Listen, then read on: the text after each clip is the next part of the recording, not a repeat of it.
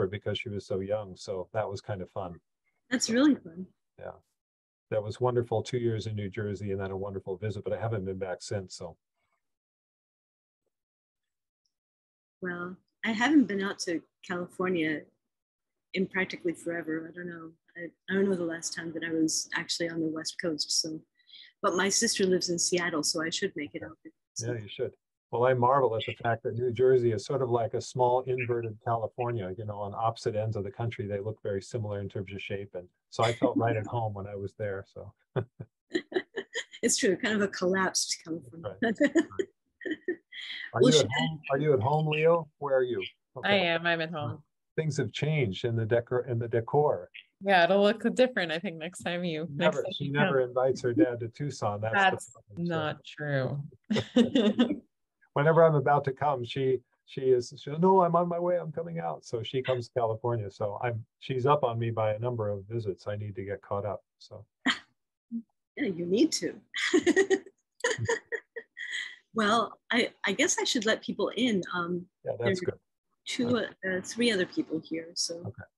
Is that okay? Yes, by all means. Okay.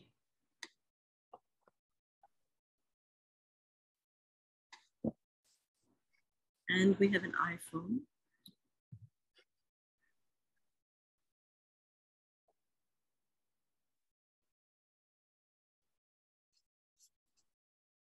Candy and Amaya are both welcome.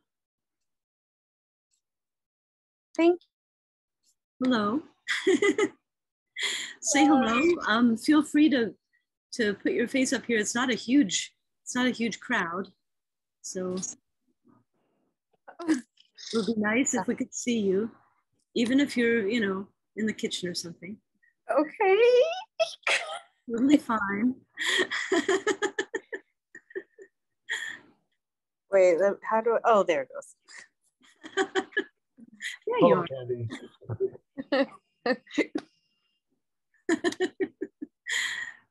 So I've got a few people coming in, kind of filtering in. That's good. It's good to see everybody. Amaya, you too. It's good to sort of see you.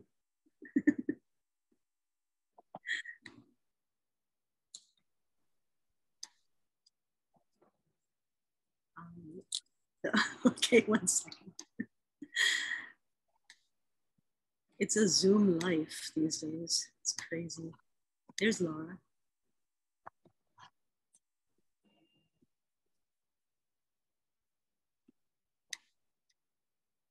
And my colleague Mary is here too.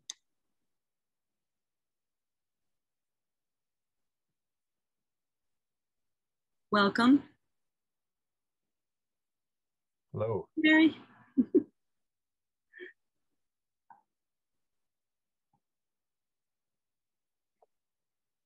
It's great. We're just filtering in here. And I was telling Professor Wolf that that we're kind of like a small liberal arts college in many ways, although the university itself is pretty large, Montclair. But and Mary knows more about this actually than I do. Yeah, we have a relatively large college of arts, of humanities and social sciences. Yeah. It's a great place, actually. So welcome everyone to Salvaging Convivencia as a historical subject. This is a course lecture that's connected with Humanities 202 and a lecture and discussion with Professor Kenneth Baxter Wolf, who is John Sutton Minor Professor of History and Classics at Pomona College. So we're very lucky to be able to connect up this way by Zoom because he's 3 hours behind us there in time. And convivencia refers to the coexistence of, I'm just going to read out what what the blurb is. Convivencia refers to the coexistence of Christian, Muslim, and Jewish communities in medieval Spain, and by extension, the cultural interaction and exchange fostered by such proximity. It has received a great deal of attention by 21st century scholars, some of whom have thought of Al-Andalus, Islamic Spain, as a kind of medieval laboratory of modern multiculturalism. But did convivencia, that is like the co-living of Christian, Muslim, and Jewish communities, did convivencia really exist in the way its modern admirers imagine? What was the historical basis for tolerance of difference or for culture and for cultural exchange in medieval Iberia? So I want to introduce Professor Wolf. He's a historian of mentalite who mines medieval Latin texts in an effort to reconstruct the mindsets and worldviews of their authors and imagined audiences. And he recently finished a translation and study of the writings of Eulogius of Cordoba, the main source for the so-called Cordoban Martyrs movement of the 850s, which was totally new to me, I've got to say. Liverpool University Press, 2019. And he's currently at work on a companion volume. His work divides between Christians living under Islamic rule and how they managed that reality, and medieval Christian sanctity is another topic he's very interested in. We're recording this session just so that people know. And with that, I guess I'll just pass it to you, Professor Wolf, to say hello. Thank you very much, Professor Fogel. This is really a wonderful opportunity. I get the opportunity to give talks on this subject and versions of this subject, sometimes in classes, sometimes in conferences, and to have somebody reach out across the country and say, hey, I'm doing this class and this might work. Would you like to do it? I just think that's wonderful. So with me halfway imagining the course that you are all involved in, but also probably more importantly, kind of forcing what I know into the fit of your course. Excuse me for things that might be new or things that might be strange, but I think I can do it in a short period of time in a way that will leave you with something that you might not have had before. So that's my hope anyway. So when I was young, people of my generation anyway, we all learned that clumsy little verse, Columbus sailed the ocean blue in 1492. When we think about 1492, which is near the beginning of your humanities semester, the second chunk that you're all involved in, when we think about 1492 through the whole Columbus thing, traditionally we imagine that as being really the end of the Middle Ages, right? The beginning of the modern world, right? Back then, when I was singing that little ditty, I had no idea that there were other things going on in 1492 as well, right? The surrender of Granada, the last of the Muslim cities under Muslim control anyway in the Iberian Peninsula in Spain. That was surrendered on the 2nd of January that same year. And then 3 months later, the Jews were expelled from Spain, and that happened right in the middle of August, really, pretty much the time that Columbus was taking off. They'd been told they had to leave by July 31st, and they were given a couple of weeks extra to pack their things, which was a small consolation. And then of course 10 years later or 9 years later, the Muslims were expelled too, right? So when we think about 1492, we think about Columbus, but we also think about the surrender of Granada. We think about the expulsion of the Jews, by extension, the 10-year later expulsion of the Muslims. The significance of that, traditionally, people have regarded as the end of Convivencia. That is kind of the beginning of enforced Catholicism, essentially, throughout Spain. It turns out that both of these ends and beginnings are oversimplifications, right? You probably already realized with Columbus that, in some sense, people say it's the end of the Middle Ages, beginning of the modern world, but Columbus may have unlocked European access to the Americas, but his mindset, his motivations, his sense of geography especially, were purely medieval, something that we talk about a lot in my classes. He's very much a medieval person who happened to do something that opened up the world to kind of global trade, the first globalism in a sense, if you're thinking about the Atlantic. But with regard to the latter, that is the idea that 1492 is the end of Convivencia, it's a different correction that I would make. And that is simply one where I would ask whether Convivencia ever really existed. And I'm going to problematize it and suggest that it probably didn't exist in the way that we would like to think it existed. And that's really what I'm going to do today. I'm not going to talk about Columbus so much. I'm going to talk about the idea of Convivencia, where it came from, how it evolved, and the limited extent to which the whole idea is actually grounded in data that we can use. Okay, so what is Convivencia? It's so many different things that it's probably best to start with a bestseller that came out in the year 2002 by María Rosa Menocal, a Cuban-born scholar and a professor of literature at Yale, who died way too young at 59, not that long ago. She wrote a book called The Ornament of the World, and the subtitle of that book is this: How Muslims, Jews, and Christians Created a Culture of Tolerance in Medieval Spain. That's a very loaded subtitle in a way, and it's meant to get you to buy the book, right? She was a very sophisticated scholar, but she also understood that there's an importance in getting big ideas out to people who aren't scholars, right? So it's the kind of book you might find in the Barnes and Noble and pick it up and buy it on impulse in, Atlanta when you're waiting for the next plane, and read this book and go, wow.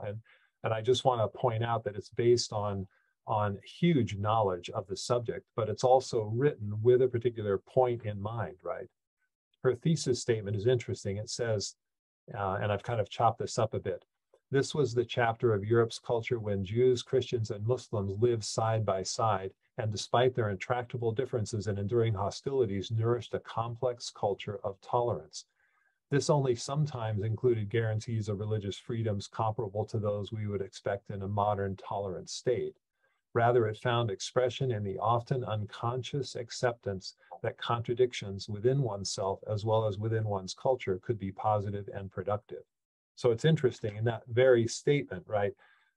The word tolerance, which is the biggest word in that subtitle, she in some ways unpacks and backs away from almost immediately. We're not really talking about tolerance the way we're thinking about it. We're talking about tolerance in, as she says, an often unconscious acceptance that contradictions are okay and sometimes positive, okay? Which is, when you think of tolerance, normally you think about it as an attitude, as something that you are a tolerant person and you approach the world tolerantly. But notice the unconscious acceptance of contradiction. That's a very specific definition of tolerance.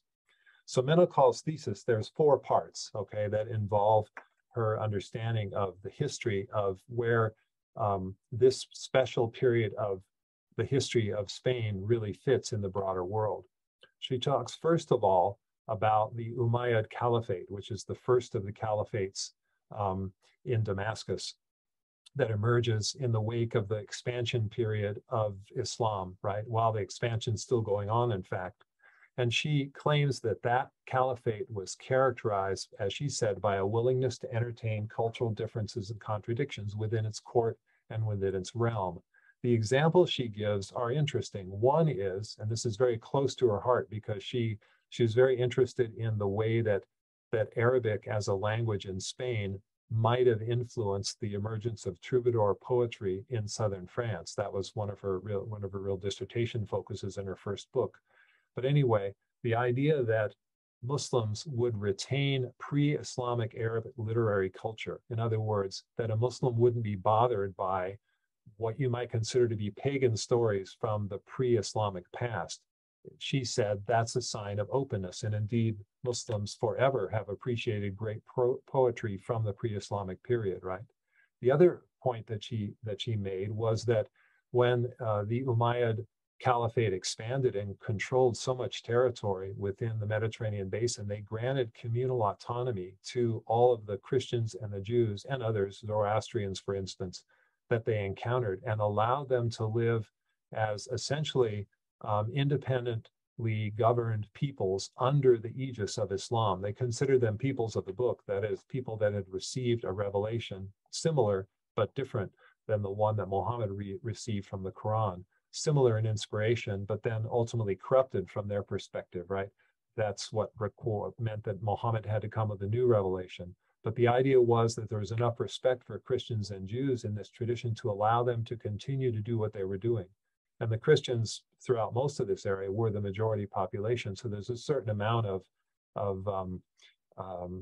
realpolitik going on here. Could they really, say, force the Christians to convert to Islam, et cetera? Were there enough Muslims to do that? So for whatever reason, there was a certain kind of tolerance of Christian and Muslim and Jewish communities living under Islam. So that's the broader Umayyad Caliphate context for her argument. The thing about the Umayyad Caliphate was, though, that in the year 750, there was a revolution, and all of the Umayyads, everybody related to that family, they were executed, except for one who escaped and made his way all the way across the Mediterranean. And 6 years later, in 756, he turns up in Cordoba, Abdurrahman I. And there he establishes a new Umayyad Caliphate in exile in Cordoba. And her argument is that he, establishing that caliphate, all of his successors, okay, from 756 to 1031, and then beyond, the immediate successor state to his that would last until, or the states that would last until 1085, that each of these were characterized by a similar kind of openness that way, a kind of a tolerance, leading to a number of really significant, what I call convivencia moments, that basically form the core of each of Menocal's chapters. So for instance, one of her chapters focuses on something near and dear to my heart. That is the Cordoban Christians living under Muslim rule, okay, but being drawn to Arabic as a language instead of Latin, which was the language that they were supposed to be drawn to if they entered into, kind of the intellectual world. And so one character, a Christian by the name of Paul Alvarez, one of whose treatises I just finished translating, it's my newest book, he actually laments, and he writes this down, that all of the Christians who normally would be growing up and learning Latin, what are they doing? But they're turning around and they're dedicating themselves to Arabic. From Menocal's perspective, this is a very positive thing. It isn't, by the way, from Paul Alvarez's perspective, because he thinks that's the end of the Christian community if all of the young Christians are not interested in Latin anymore in their heritage, but go to Arabic things. Even if they're still Christians and working in Arabic, he thinks they're going to be tempted to convert to Islam. And so he's upset about it, but Menocal is not. Menocal looks at this as a real moment of convivencia. That is where Christians and Muslims in Cordoba are living together. And what are the Christians doing? But they're attracted to Islamic culture, at least Arabic culture, enough to begin to take on its trappings. They dress like Muslims. They begin to talk like Muslims. They give up Latin for Arabic, etc. The second of these convivencia movements happens at the peak of the Umayyad Caliphate in Cordoba under the greatest of their rulers, Abdurrahman III, okay? And that's when a Jewish physician by the name of Hasta ibn Shaprut from Jaén, which is a town in southern Spain, great olive production town to this very day, he rose to serve as vizier under Abdurrahman III. And for a Jew to rise to that position was significant. And so all of the things that he did for Abdurrahman III and all the things that he did for the Jewish community to protect them, etc., going so far as to reach out to other Jews in the region to try to make contact with them, all of this looks like a convivencia moment. Of course, there were plenty of people grumbling in Abdurrahman's administration. Why in the world are you relying on a Jew? Why are you not relying on Muslims? And he had to defend his choice. A century later, and the third example, that's an important one for Menocal, is Samuel Hanagid, another Jew, a Cordoban-born Jew, who ends up being a minister to the Muslim king of Granada at the time, kind of a city-state, because the Umayyad Empire by then in Spain is broken up. But this particular character, Samuel Hanagid, is one of the greatest poets in all of Jewish history, actually served not only as vizier, the way that Hasta ibn Shaprut had in his generation, but he actually led Muslim armies into battle against rival Muslim kings in Spain. That's a super remarkable thing when you think about it, to have a Jew actually involved in leading armies, and then to have him sit down and write poetry about it because he was such a great poet. He referred to himself as the David of his own age. In other words, as a Jew, he looked to King David of Israel centuries and centuries before and saw him as a great commander leading Jewish troops, Israelite troops against their enemies, but at the same time writing poetry about it that's come down to us in the form of the Psalms.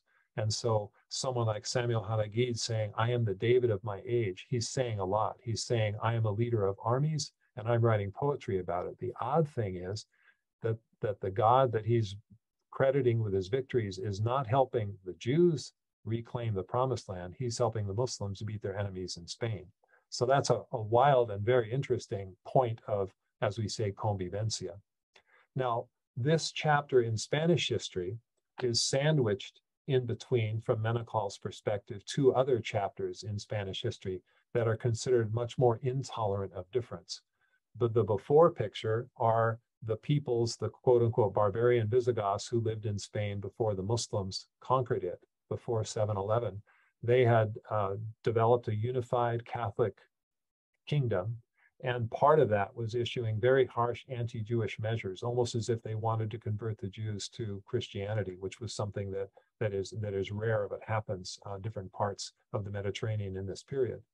That's the before picture. And then after the Umayyad period in Spain, with all of these convivencia moments, and after the so-called Taifa period, that is the city-states period that for another 50 years or so lasts after the fall of the Umayyads, that's when, as Menocal sees it, the fanaticism of the Moroccan dynasties come in. Two dynasties invading from Morocco, the Almoravids and the Almohads in succession, come in and they reunify southern Spain, and she sees that as the end of convivencia in that context. And then, of course, when the Christians come and reconquer Muslim Spain and create a unified Christian Spain under Ferdinand and Isabella, that's, of course, when Granada falls, when the Jews are kicked out, when Columbus is sent, etc. That's also an effort to create a unified Catholic Spain, and therefore it's not a time of convivencia. It's a time when the Christians and the Muslims are really under the gun, and the Christians are back in power again, right? That's basically Menocal's thesis in a nutshell. Okay, I haven't done it in any great detail. I'm just giving you a few examples to give you the idea. Menocal didn't invent the idea of convivencia, though. She is just the most popular exponent of the American version of this particular concept. It really started with Américo Castro, C-A-S-T-R-O, as you can see on your handouts if you have them. He used it, that concept of convivencia. He essentially coined it, although he borrowed it from another literary scholar from a previous generation. But he used it to challenge the dominant paradigm that was used at that time to understand the Spanish Middle Ages. Now, this traditional view was represented by a guy by the name of, many, by the way, but Claudio Sanchez Albornoz, a complicated last name, but he wrote a short thing in 1929 called España y el Islam, Spain and Islam. It's unavailable in English, so I translated it and I gave you a link that you can read it if you want to. It's quite interesting, and we use it in my medieval Spain class. Anyway, his goal, writing in 1929, when Spain was kind of hopelessly behind the rest of Europe in so many ways, at least by their own estimation, he was trying to explain why that should be the case. Now, this kind of history where you're looking at your own past to explain your particular present is more of what we call a civics lesson than a history. In other words, you're looking for meaning in the past rather than just trying to understand what happened in the past. So you typically end up telling a very oversimplified, one-sided story about the past to make sense out of something that you believe is important in the present. So if you're on top of the world and you're conquering everybody, you might write in the past about a rags to riches story, how you came out of nothing and you dominated the world. That would be more of a story than a history when you get right down to it. And the opposite too, when you're not doing as well as you used to, you might write a history telling a story about why it is that you're not doing as well, and you might oversimplify that too. It's basically what we call retrojection, where you take what you are now and what's important to you now, and you throw it back onto the past and essentially emphasize those things in the past that will make sense out of that as you go forward. So anyway, most Spanish historians of the time, when they're trying to explain why Spain was lagging in the early 20th century and late 19th for that matter, they saw Islam as the most likely culprit, okay? And it kind of makes sense if you're just looking for somebody to blame, because Spain was the only Western European country that fell to Islam in that initial expansion period. And because at the time these Spaniards are writing in the early 20th century, colonized Middle Eastern countries, okay, seemed from their perspective hopelessly backward when compared to the cultures of the European colonizers, right? And you've probably all studied things to know what it's like when you have the colonizer and the colonized, and what happens when the colonizer looks at the colonized. You may have read some Edward Said and Orientalism, et cetera. That all plays into this, okay?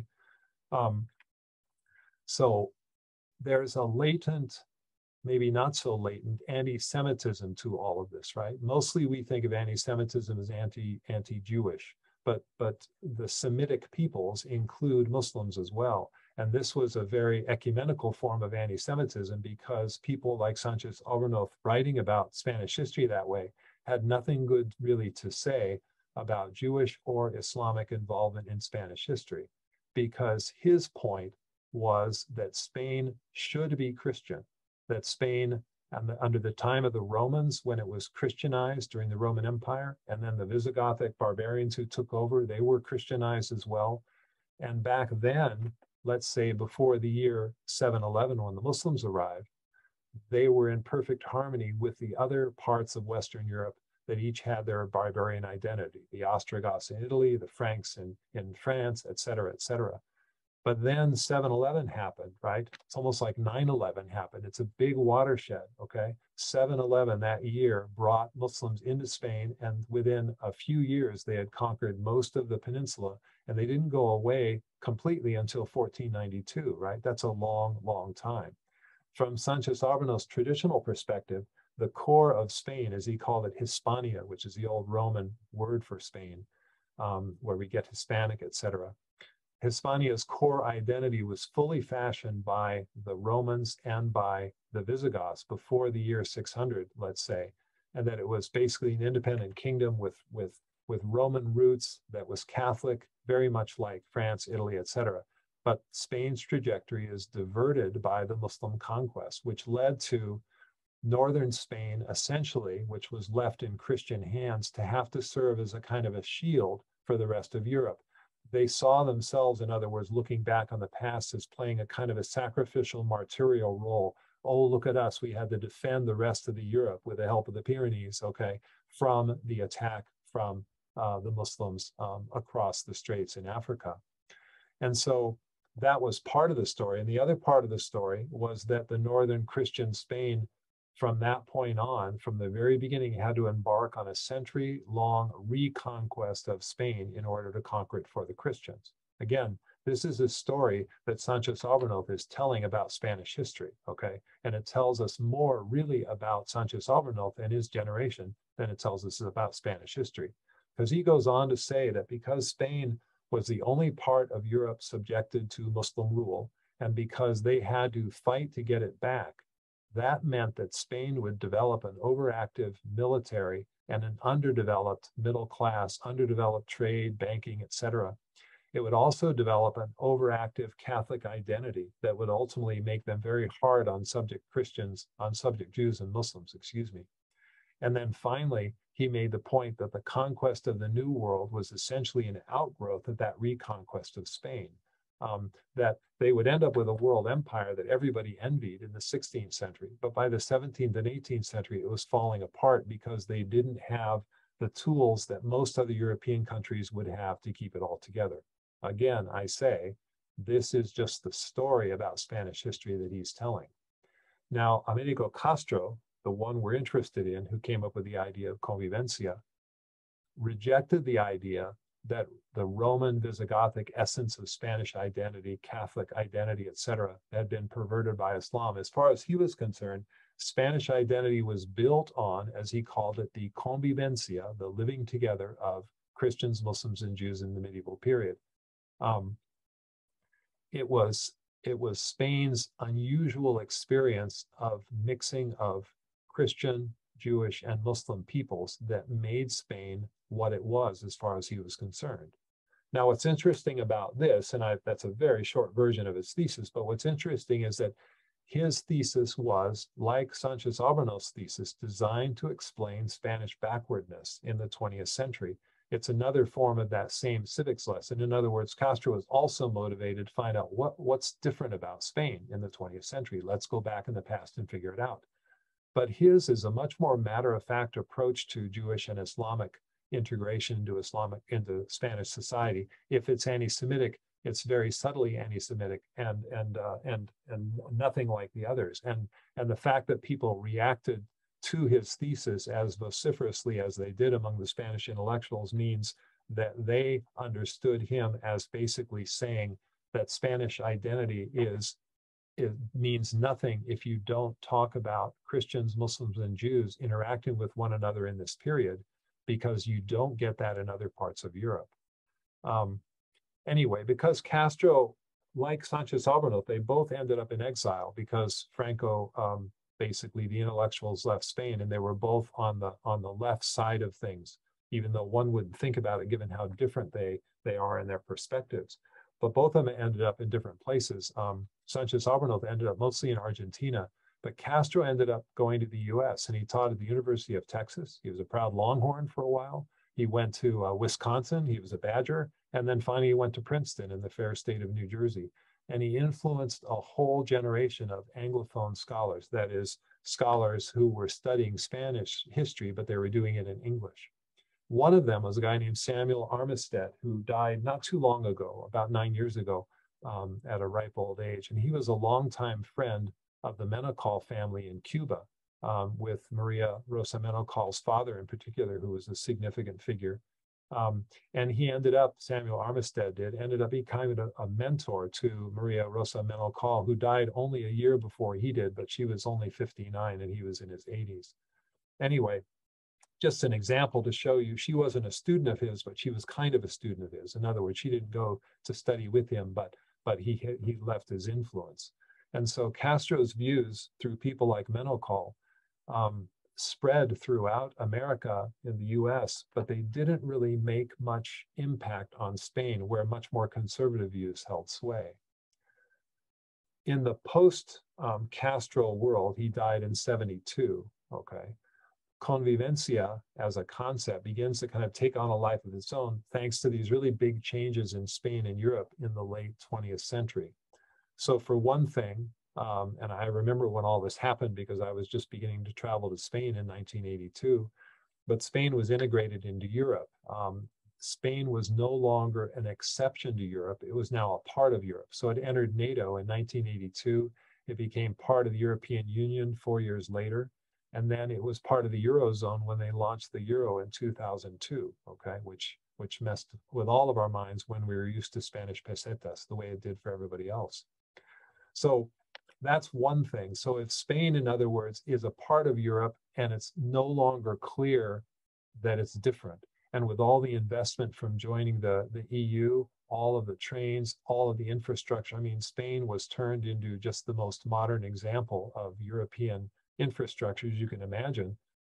Basically, people shrugged and said, I don't really understand why people were so worried 50 years ago about why we were so far behind. You know, we're right where we need to be, right? And so that whole thing that motivated scholars in the late 19th, early 20th century just dropped away. It was gone, and nobody was really asking those questions anymore. I mean, it was remarkable how quickly that disappeared. But the other thing about Europe at that time, not just about Spain joining Europe, but Europe itself was becoming increasingly multicultural, right? There's immigration all over the place, right? You think about the Turks in Germany and the guest worker programs, people coming from Africa, people coming from all over the Muslim world.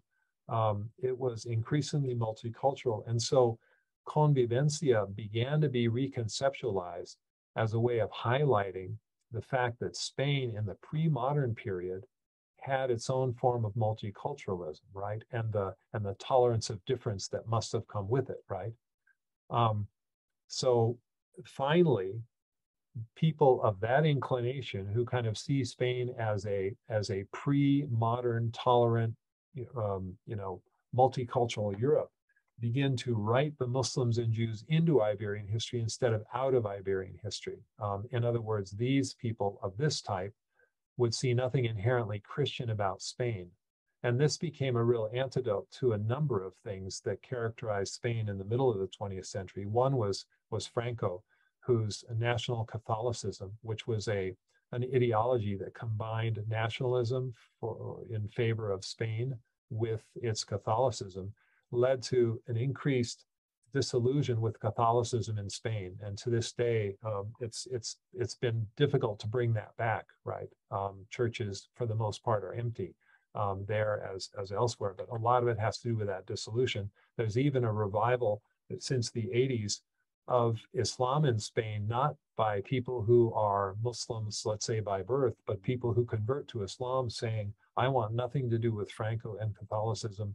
I bet in my blood, I have Muslim blood too. I'm going to convert to Islam. And the so-called neo-Muslim movement from that period on is quite fascinating as well. The other thing that thinking about Spain in this positive sort of multicultural, tolerant way, both today, but then grounding that in the past, was that it had a lot to do with the way that the Jews imagined their history. So generally speaking, when you think about Jewish history, the first thing that probably comes to mind is the Holocaust and the effect of modern mid-20th century politics on the Ashkenazi Jewish experience in Eastern Europe. But the Sephardic Jewish experience, which comes from the term Sepharad, which has to do with Spain. It's like the word Al-Andalus, it basically means Spain. The experience of Jews in Spain was imagined as a happy exception to the experience of Jews in Eastern Europe, even though the Jews were kicked out of Spain in 1492, long before the famous problems of Jews in Eastern Europe began, okay? So the tendency had been on the part of many scholars, framed by the Ashkenazi Jewish experience, to say Jewish history is just one terrible thing after the next, so-called lachrymose, that referring to tears, the lachrymose interpretation of Jewish history. The one bright spot in that was the Sephardic Jewish experience. Think about Samuel Hanagid, think about Hastei ibn Shaprut working for the Muslim government and enjoying incredible influence and wealth, etc. That was something that made Jews smile collectively, right? It was that one moment. The other thing in this period too, aside from rejecting the Catholic heritage and maybe using the Spanish Jewish experience to have a different sense of what is possible with Jews living in a non-Jewish world, was also that the European views of Muslims that have been framed by British colonization of the Middle East, right? That if you can imagine a time when the Muslims were in charge and they treated Christians and Jews well, then you fast forward to the 19th and 20th century where the Jews are essentially surrogates for European domination of the Eastern Mediterranean and the suppression of the Palestinians. You can imagine too that this played similarly to the idea of Sephardic Jews having a different experience than Jews elsewhere. Here, the Muslims were far from being intolerant, etc. They were being presented as being super tolerant. And this was a real corrective to the idea that emerged out of the whole colonial world, the post-colonial world of Islam versus the West. The Iranian Revolution in 1979, okay, when I graduated as an undergraduate, 9/11, which happened almost exactly 21 years ago, okay? Samuel Huntington and his famous Clash of the Civilization essay, which became a book. These were events and thoughts that made people think that there were irreconcilable differences between the West, whatever that meant, and Islam, which was not to be a part of the West. But if you look at medieval Spain, it could become a kind of a laboratory for thinking about Islam differently in a different context and imagining these traditions getting along under the aegis of Islam. They were the ones in charge, and they were the ones whose quote unquote tolerant society allowed things to happen, right? So medieval Spain essentially became a test case for Islamic-based tolerance of difference. And that also was a very powerful kind of a story that people would tell now in the 21st century about medieval Spain. Notice, as nice as this sounds, this is still a civics lesson more than a history lesson, right? It's still talking about convivencia episodes from the past that are used to explain a modern reality, okay? The difference is the modern reality that we're trying to explain is a modern reality that probably most of the people sitting in this room and potentially listening to this particular recording are going to agree is a positive thing to imagine. In other words, people getting along in this world, to have a kind of a multicultural society where you're not presupposing things or not putting people into categories, et cetera. Wouldn't it be nice, you know, to imagine a society kind of like the way we tell the story of medieval Spain now? Again, it's a warm and fuzzy story that has some grounding in reality, but the question is how much, right? What's interesting too about this, notice that I mentioned that Spanish exceptionalism goes away. Spain is fully integrated into Europe. However, there's a new exception to Spain where it's being presented as the only really multicultural part of Europe in the Middle Ages, although there were Christians and Jews living all over, but there weren't Muslims. And so the three of them together, that made Spain the most pluralistic society. But now suddenly being different and out of step from Europe is a positive thing, right? So Menocal's book, when you look at it, is a prime example of this new civics lesson approach to Spanish history. And it's embraced by socialists in Spain, Felipe Gonzalez and Pedro Sanchez, who's now the current socialist prime minister. As far as they're concerned, they talk about the convivencia of modern Spain. In fact, Sanchez responded to Trump at one time and basically said, Spain accepts diversity as an asset. We are an inclusive country. And he's directly, implicitly tapping into convivencia stories about Spanish past, right? But this whole thing, while accepted by the socialists, is poo-pooed by, rejected by the conservatives. Jose Maria Aznar and Mariano Rajoy are the last two conservative prime ministers, and they laugh at this and they say, oh, you got to be kidding me. You know, we're talking about the Middle Ages being a tolerant society. I don't think so, okay? So that then leads, if we're at that kind of political boom, boom, boom, and we're wondering, you know, what's the truth behind this, right? What have scholars said that allows us to say something with confidence about convivencia as a historical fact, rather than just a new story that we like to tell about the past, or a story that we reject about the past if we're looking at it from conservative eyes? So the fundamental fact is this: of all the regions in medieval Western Europe, okay, Spain was the one that was characterized by the most religious pluralism for the longest period of time. Not just Christians and Jews, which you get all throughout Europe, but Christians, Jews, and Muslims. That's not to say that Eastern Europe was any less diverse, maybe more so. You have places like Hungary, et cetera. If you think about the Balkans, I mean, but I'm talking really about the West. I'm talking about areas that would traditionally be Latin reading areas, okay, as opposed to Greek or Arabic. Spain is the only part of Latin Europe to become part of what we call the Dar al-Islam, which means the House of Islam, as opposed to the House of War, which is the areas that are not under Muslim rule. And that's all during this initial expansion period from the time of Muhammad's death in 632, 100 years later, 732, when Charlemagne's grandfather, Charles Martel, beats the Muslims supposedly at the Loire River and confines them to Spain, and they're not going to take over the rest of Europe. So the only part of early medieval Europe with significant number of Muslims, and the only part, this is very important, of early medieval Europe that's ruled by Muslims, that's Spain, okay?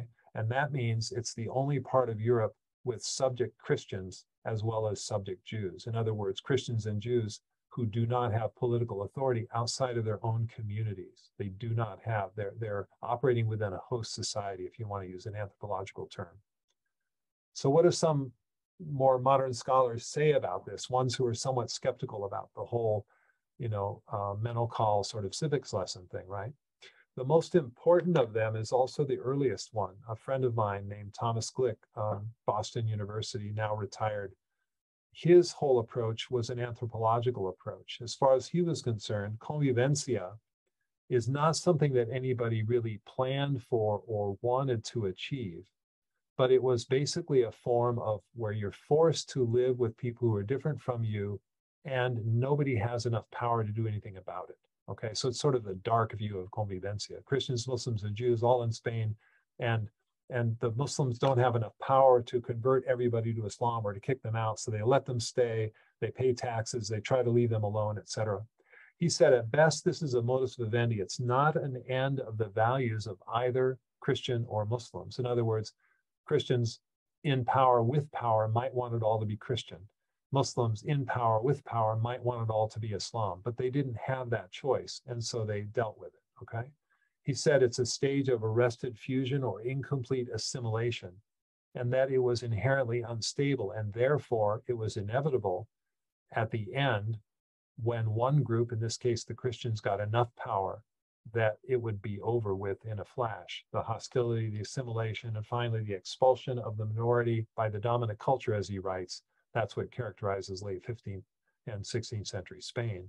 As far as he's concerned, medieval Spain, though, before that period, especially under Muslim rule, is like a laboratory for applying anthropological theories that offer a whole range of contact situations. In other words, Christians ruling Muslims, Muslims ruling Christians, Jews working for Muslims. I mean, it's like a laboratory where you get to change all the controls, right? That's what he liked about it. And there was no other place in Europe that allowed him to use his anthropological tools as well in the Middle Ages, right? He recognized that there were very destructive moments, but there were also profoundly constructive ones. That's precisely when the political forces were more or less equal between the Christians and the Muslims, and the Jews took advantage of the fact that many Muslims were suspicious of Muslims and many Christians were suspicious of Christians, and so they would hire Jews to do some of their work for them. And those kinds of pragmatic situations allowed for the occasional flowering, the occasional convivencia moment that we write about and read about and embrace and think, isn't that wonderful?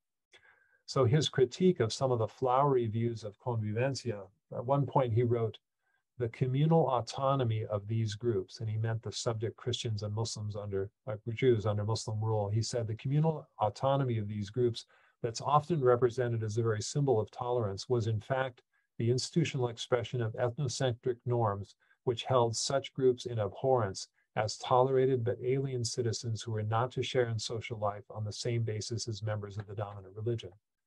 Part of this, and he goes on to explain this, is because when the Muslims arrived, there were relatively few. They may have been in power, but they weren't demographically dominant. And so they found themselves, not only that, but Islam was so new, it had not fully formed in some ways. And so they had to protect themselves from the subject community. So by setting up these autonomous communities of Christians and Jews and told them just pay taxes and we'll leave you alone, they actually allowed themselves some space to develop their own Islamic theology and culture in isolation, more or less, while sometimes interacting with Christians and Jews. His view was that convivencia is a salvageable concept, but it needs a new lease on life. It needs to be placed in what he calls a modern anthropological theoretical framework, so that people can understand things like assimilation, acculturation, et cetera, and then people will really be able to understand it. And the article that he and an Israeli by the name of Pisanya wrote in 1969 is still one of the best things you can read about convivencia, and most of what has happened really since, as I believe, just been unfolding that really, really incredible article. Another, and these I'll handle much more briefly, Mark Meyerson, who's at Toronto and a friend of mine, he's all about the economics of convivencia. So he goes into the late medieval period when the Jews are supposed to be under the gun, and he realizes that in fact there's a lot going on there because there's a lot of economic mutual independence, or dependence, I should say, interdependence. And so apart from categories of religious and cultural difference, people trade and they interact. You know, you go to the butcher store that offers you the best and cleanest meat, whether it's halal, kosher, or Christian, you know, that's what people do. There's an old expression in Latin, the pecunia non olet, meaning money doesn't smell. In other words, if a customer comes in and gives you money, if you're a good merchant, you know, you don't care where that person comes from, what language they speak, what religion they are, et cetera. And that's Meyerson's real thesis. David Nuremberg, who is now living in New Jersey because he's the director of the Institute for Advanced Study. He was a graduate student when I was at the Institute for Advanced Study many years ago, so it's a long connection there too. But he had a really remarkable thesis that he wrote that became his first book and is really what propelled him all the way through to Rice, to Chicago, and now to the Institute. And that is this idea that convivencia doesn't mean that there's no violence, okay? All it means is people are living together, right? It doesn't mean they're necessarily getting along, okay? There are moments when everybody's getting along, but there's also moments when they aren't. And he goes so far as to say, in fact, some violence is necessary and is an inherent aspect of convivencia. It's kind of a dialectical approach. This is what he says. Convivencia rests upon the notion that toleration was predicated on intolerance. That is, not only were ritualized outbursts of intercommunal violence a normal and expected part of coexistence, but also they made the continued toleration for non-Christian minorities possible by delineating their place within majority society. Now, he's writing about the later period when the Christians are in charge, but his point is that if you occasionally give people the opportunity to kind of act in a violent way, traditionally or typically in a ritualized violent way. So Christians would gather around a Jewish quarter and they'd throw pebbles at the wall of the quarter, okay? They do that once a year, and if it's understood that's what they were going to do, and somehow it made it possible for 364 days of the year for the Christians and Jews to get along. It's a really interesting, again, anthropologically driven kind of study. Brian Catlos from University of Colorado is about to host a conference here or be at a conference at UCLA that I'll be at. He takes the word convivencia and he says, let's not say convivencia as in living together. Let's say conveniencia, meaning convenience, okay? And you can kind of see where this fits in terms of the previous ones. He says, it's not about acculturation, that is what Glick says. It's not about endemic violence, what Nuremberg says.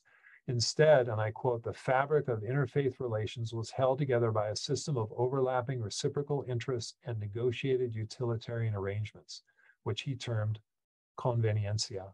In other words, which he terms that. In other words, religious coexistence was not a romantic affair, but a marriage of convenience predicated on utility, which could be torn asunder under the double pressure of economic and social insecurity and growing competition, which I don't see as hugely different from Glick. But the coining of the term it's hard to say, conveniencia, convenience is interesting. And then Maya Seufer, who's currently at Rice, she has a position that some time ago Nuremberg had. She wrote a really interesting article relatively recently saying, is there really anything all that exceptional about medieval Islamic toleration?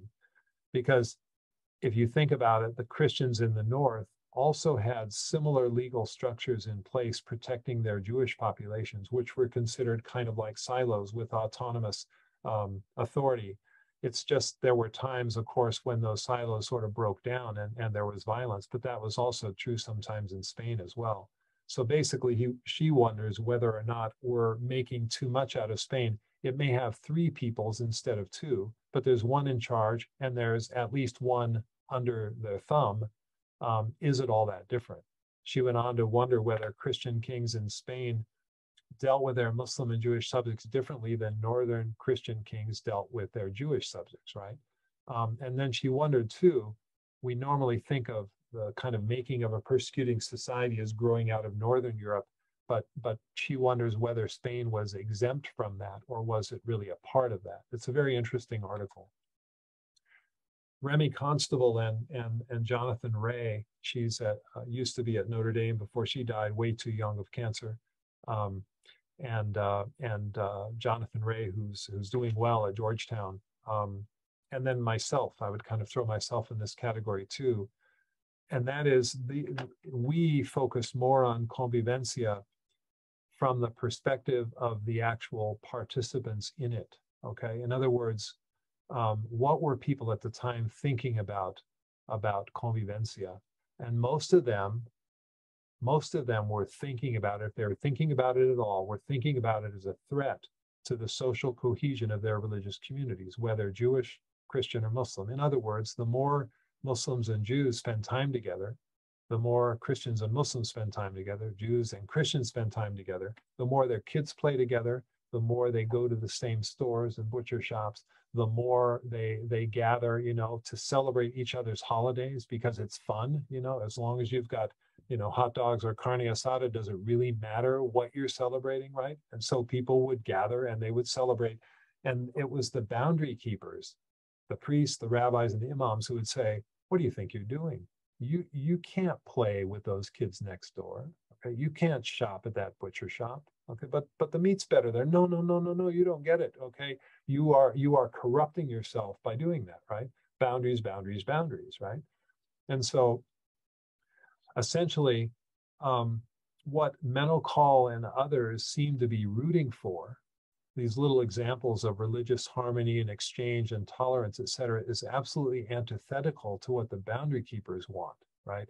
They want firm lines. They want you staying within your lanes. So in other words, someone who is a Convivencia fan like Menocal is really highlighting those moments when there's a real breakdown in communal boundary maintenance. And that communal boundary maintenance is in the hand of the professional exponents of each of those religions, right? So it's the priest, it's the rabbi, and it's the imam. So getting back to 1492 and kind of wrapping this up, okay, the surrender of Granada and the expulsion of the Jews as the end of Convivencia, another way to look at it might be that 1492 and 1502, when the Muslims were expelled too, kind of an extension of 1492, that instead of being the end of Convivencia, it might actually be kind of the culmination of Convivencia in another weird way. I'm not saying it's a good idea to expel populations, but follow my logic here, right? So the expulsions of the Jews and later the Muslims were limited to those Jews and Muslims who refused to convert to Christianity. Anybody who converted to Christianity was allowed to stay. And most did convert and most remained. And that led to a new, highly intensified phase of convivencia. If you think about what it means suddenly as a Jew or a Muslim to reject your religious identity and now have to learn a new one, right? But at the same time, it meant there was nothing legally standing in the way for a Jew or a Muslim to rise in Christian civil society. And it caused quite a bit of consternation. The so-called new Christians, who used to be Jews or whose parents or grandparents used to be Jews, suddenly they found themselves in positions of authority that they could have never legally had before. And what did this lead to? It led to jealousy. And that jealousy ultimately led to the Inquisition, to people accusing them of remaining secret Jews or secret Muslims, and ultimately the Jews and Muslims are expelled so that the church in Spain and the royal authorities in Spain can convince themselves that everyone left in Spain, once the Jews and Muslims have been kicked out, regardless of their heritage, should all be Christian, and therefore the Inquisition would have jurisdiction over them all. I know that doesn't sound like a convivencia moment. That's antithetical to what Menocal is talking about. But in a way, when you imagine whether the reasons for conversion are because you want to convert, or more likely because you're forced to convert by circumstance, you don't want to leave your home, you don't want your kids to have to grow up in a whole different area, that in some ways this leads to an even deeper interpenetration, a forced interpenetration or convivencia of these cultures. And it takes a long time for those differences to work out. Anyway, in other words, essentially completely erasing the lines between the different traditions, okay, ultimately leads to conversion. And that might be the ultimate expression of convivencia, which might, by the way, lead us then back to Glick and his original ideas. I mean, one could argue, although I haven't done it before this talk right now, that conversion is both a logical extension of convivencia and its logical end, because once everybody's converted to the same tradition, there's no more interacting between traditions, even though there's a lot to work out within the tradition. It becomes a big intramural conversation. Without something preventing conversion, convivencia essentially has a built-in expiration date. And that gets us back to Glick. It's at best a modus vivendi.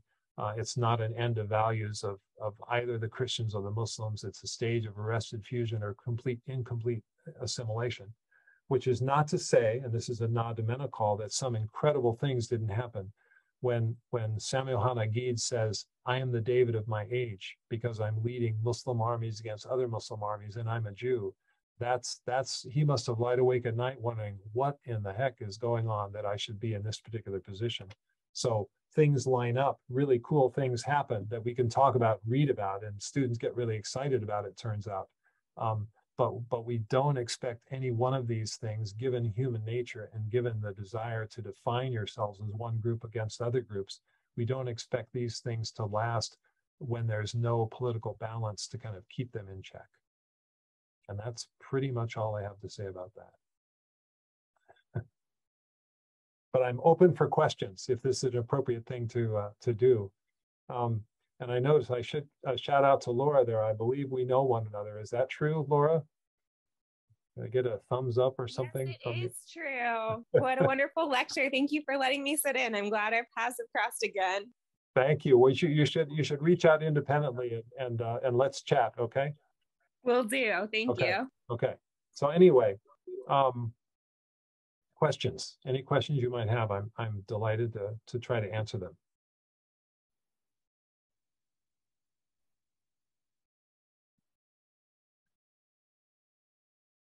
I had one.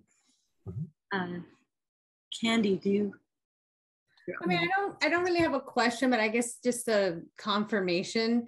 When you're talking about the Jews, the Christians, and the Muslims living together in medieval Spain, this was a time where religion was their culture, right? So, because today it's their culture, but there's other things too that define culture.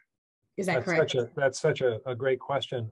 Glick actually, in a later book that he wrote, has a whole chapter on ethnicity. And his premise is that ethnicity through medieval eyes is based primarily on religious affiliation. And yet that's not all of it, right? So Muslims famously regarded Muhammad's message as being one of egalitarianism that way, and you were being judged by God, et cetera, et cetera. But when they expanded into non-Arabic speaking areas and found themselves, for instance, dealing with Berbers in North Africa in the Atlas Mountain regions, they couldn't resist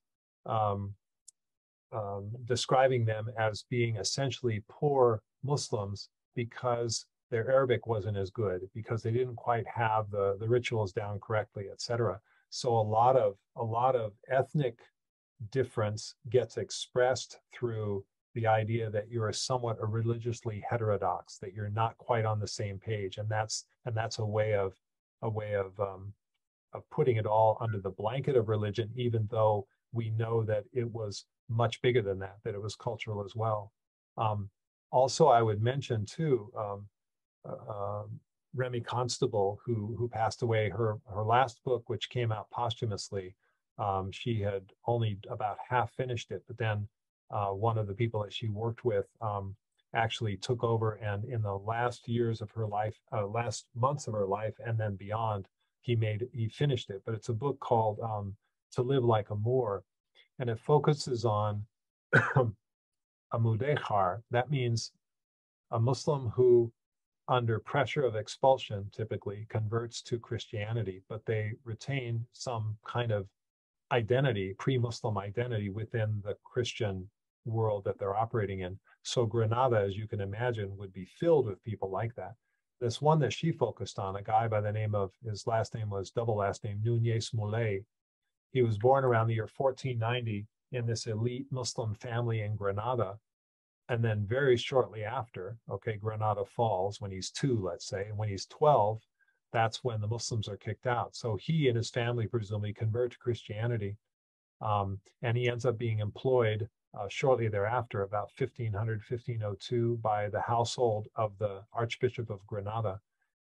Later on, at age 80, skip a few, he writes a memorandum to the city's chief administrator in Granada, basically saying, in response to a law in 1567 prohibiting certain behaviors that are considered to be too Muslim, even though it's now a fully Christian city because the Muslims have been kicked out. But remember, a lot of Muslims converted to Christianity, right? And understandably, they have with them cultural practices, their foods and the way they dress and the way they talk and everything. Anyway, a lot of these were in 1567 outlawed by the city of Granada, by the city fathers, let's say. And so he writes a memorandum as a cranky old man, you know, when I'm old, I'll wear purple, you know, and it's wonderful that this has survived. And he basically says there's a whole set of custom, visiting bathhouses, wearing a particular dress, using a particular style of name, having Arabic books, singing traditional songs, all of these things that had been prohibited by the Christian authorities, he argued, are cultural, not religious. It's a very interesting and sophisticated argument, right? That he offers up and says, and you can kind of see it. You see this in the Inquisition too, which is aimed initially at former Jewish families that had been converted to Christianity, and they wanted to make sure they were good Christians, and so they would ask them questions about, you know, do you eat pork? And of course, if you said yes, and you know you bit into a ham sandwich, that was probably good for you under those circumstances, because the Inquisition is looking for signs of you being a compliant Christian.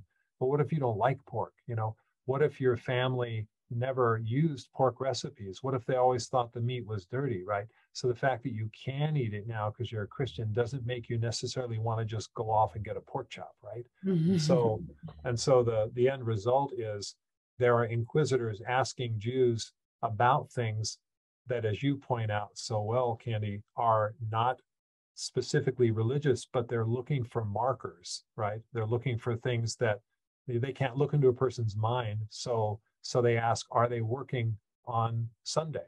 You know, are they working on Saturday? You know, what's their holy day based on their behavior? You know, and it may be that you have a job that requires that you work through Sunday, right? And you've always had that job, but then it becomes something that can be held against you. So huge long answer to your question, but it was such a good question, it deserved it. So yeah, I wonder if there's any literature related to the amalgamation of those cultures after people converted, because I could imagine that was quite interesting to witness, cultures coming together. I'm sure people took on other people's traditions, and that must have been interesting. You get a lot with cookbooks. You see cookbooks that people have. There was a person here years ago who was applying for a deanship who studied cooking in Spain that way, and tried to trace those kinds of recipes. So that's one possibility, right? But it's everything, right? Regulations about bathhouses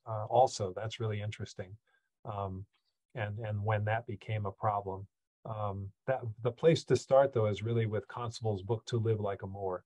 Highly recommended. Not very old, because and it really came out maybe 5 years ago, I think, maybe a little longer. Thank you. Yes, thank you.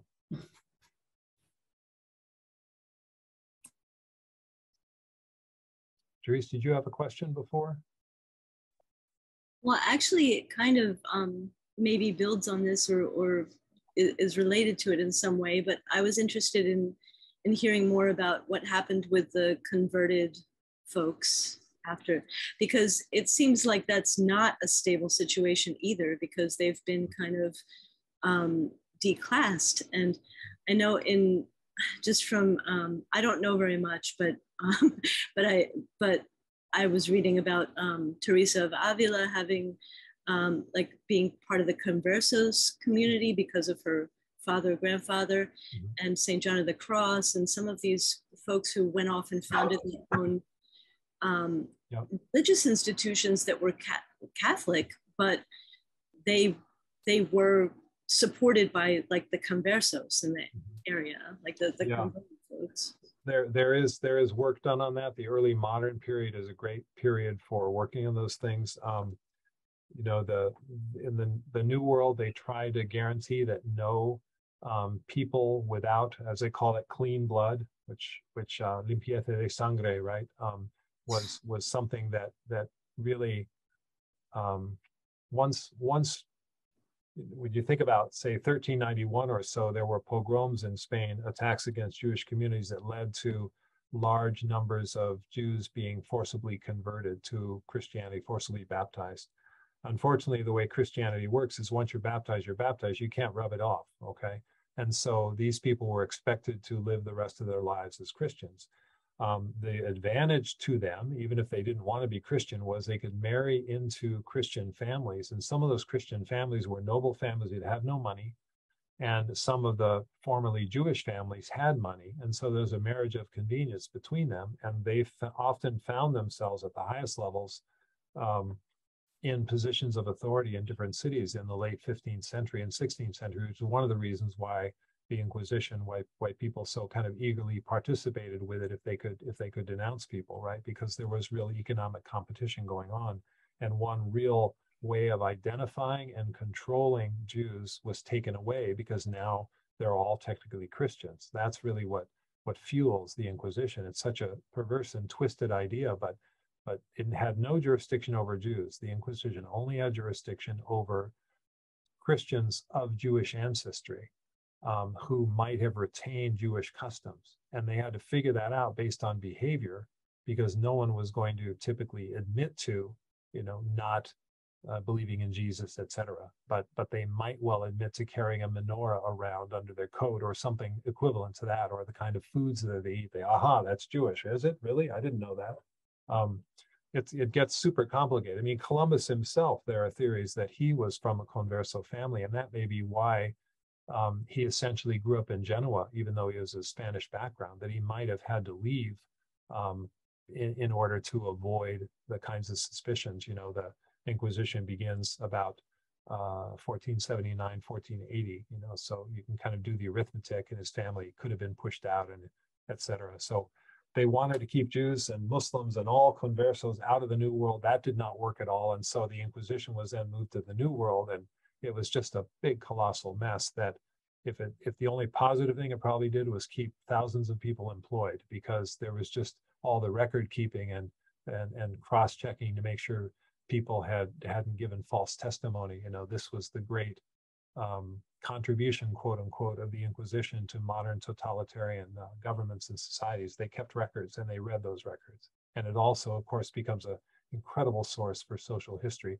I have a student right now, an undergraduate, who's working on the early years of the Inquisition and doing some really wonderful work recreating some of the people who are in the crosshairs. But yeah, it's a mess, and it gets harder and harder to once everybody's technically Christian, and you've got the Inquisition doing their thing. They say that some of the most vociferous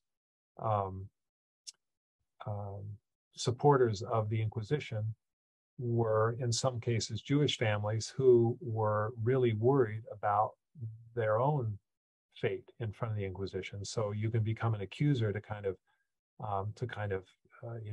divert some attention, and that's potentially part of this story too. So it's a mess, and it tears communities apart, tears families apart. It's expelling the Jews, expelling the Muslims. The laments both of the Jews and the Muslims regard in some ways Spain as a lost paradise. It's the second promised land for the Jews, and for the Muslims it's Al-Andalus, and even Osama bin Laden, referred to the great insult of the Christians having taken back Al-Andalus, which was such a gem as far as the Muslim world was concerned, at least in retrospect, right? So there's all of this kind of storytelling going on about the past to support these different positions.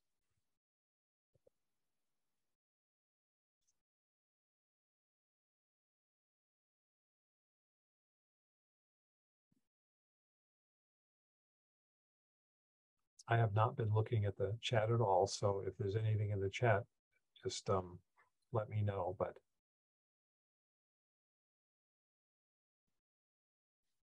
I put a few things in the chat as you were talking. I tried to. Good. Oh, I see. Yeah, that's nice.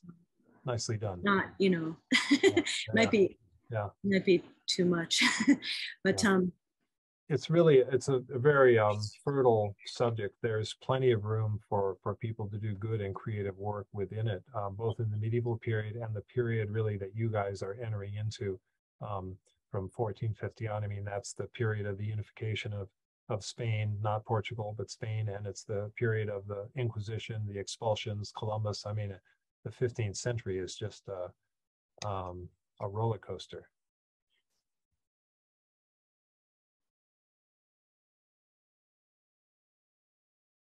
there was kind of, just I know we're kind of, we're at about, 8:15 now, but I don't know whether it's easy to extend it this way, but I was also interested in, Sicily seems to have been such a crossroads and brought a lot of Islamic culture into Italy in a way, and where does that fit in? Yeah. With also a great question. And I trimmed some branches. I pruned my subject. Okay. And when I said that Spain was the only part of Western Europe to fall under the initial expansion, that's basically true, because Sicily was not pulled into the Islamic world until a little bit later. And it had to do with Muslim dynasty in Tunisia, Ifriqiya, as they called it, adopting the Roman word Africa, which referred only basically to Tunisia, and then was extended like Asia Minor to all of Asia and Africa to all of Africa. But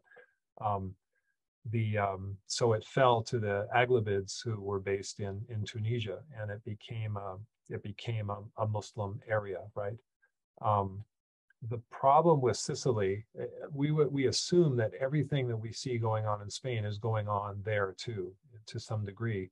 The problem is the sources are not fantastic. And so most people who study multiculturalism, et cetera, end up going to Spain because it's a longer period of time. In Sicily, it's basically from the 840s until about the year 1090, when Norman groups take over, and now the Muslims are for a while a subject population there. So it's not really that long, and the sources can be tough. There are certain types of sources, legal sources, that you can use, but doesn't have the texture of the Spanish sources. That is, medieval sources in general are potluck. You never know what you're going to get, but Spain offers a lot more dishes, shall we say, than Sicily does. But it follows a similar kind of a pattern. And just as, for instance, Alfonso X of Castile, who ruled in the later part of the 13th century, imagined himself as the emperor of three religions, very proud of the fact that his father, Fernando, the King of Spain, and a saint, cousin of St. Louis, the Saint of Missouri. Anyway, he is very proud of the fact that he controlled territory that had large numbers of Muslim and Jewish subjects in it, because his father had conquered quite a bit of southern Spain at that time, all but Granada, at least the portion that was allotted to the people, to Castile. But he regarded himself as the emperor of three religions, and when he died, his tomb has all three, his inscriptions from all the languages, and that's another one of the Convivencia moments that come out in the later part of Menocal's book. On the other side, Frederick II, who was a Hohenstaufen emperor, but a king of Germany first, his mother was the last heir of the Norman rulers of Sicily, who had taken away from the Muslims. And so he regarded himself as being both the king of the so-called two Sicilies, meaning southern Italy and Sicily, as well as the king of Germany. And so he was somebody who also styled himself to be a cosmopolitan ruler of all these different traditions. He had a very lavish court. He lived in Palermo. That was his choice, as opposed to Germany. Who could fault him for that? Anyway, that the fact that they're basically doing that exactly the same time, Alfonso X in Spain and Frederick II in Germany, and both of them are doing it on the basis of having as part of their territory a multicultural component, is really interesting.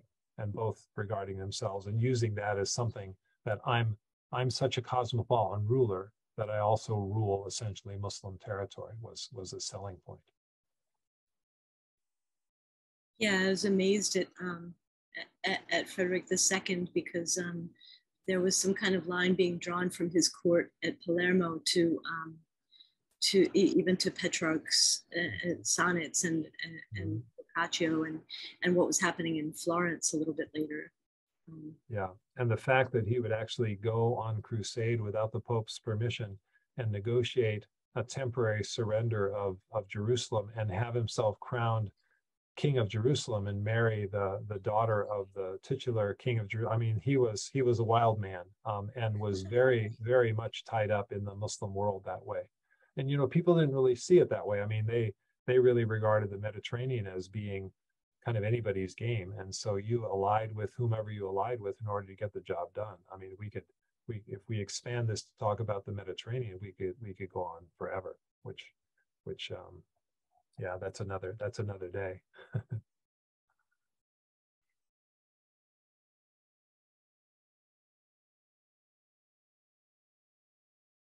Well, thank you. I don't know whether anybody has any last questions or comments, or I just want to thank you so much for doing this. My pleasure. I appreciate you reaching out. It's always an opportunity, and I encourage people who are on this call and people who are listening at some point in a asynchronous way.